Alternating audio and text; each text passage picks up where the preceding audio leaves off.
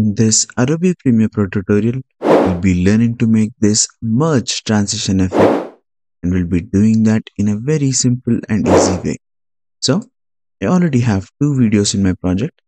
We select each one of the video and drag this towards the right side panel here so that a sequence is created with that video settings. So I would like to create a transition between these two videos at this point here.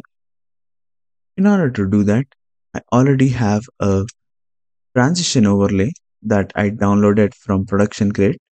ProductionCrate is an amazing website wherein you can download tons of free content. All you have to do is go to the link in the description and register absolutely for free.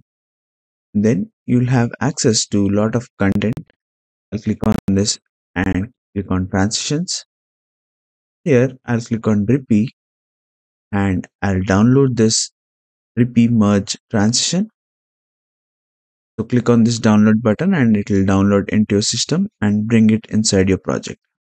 Once you do that, before importing it into our sequence, I'll move the video one layer above, and then I'll drag the transition layer to the end of the first clip, and let me zoom in a bit, and then drag the second video just below it. The next thing is to click on the razor tool and cut the first video at this point here and go to the FX panel. If you don't find the FX panel, make sure you go to Window and also ensure that FX is checked. So from the FX panel, I'll type in Track Matte. You can see that we have Track Matte key effect, and I'll drag this onto video 1.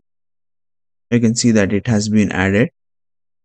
And now I'll change the matte from none to video 3. And now if I start playing the video, you can see that this is how the transition is happening. But that is not what we want. We have to invert this. To do that, I'll simply check this reverse button. If I start playing the video now, you can see that this is how the transition is happening. And that is what we need. Adobe Premiere Pro is all about creativity. So you can use different overlays and use nice transitions for your music videos or blogs. I hope you found this video helpful, and if that's the case, give us a thumbs up. Consider subscribing to my channel, and see you guys next time with another tutorial.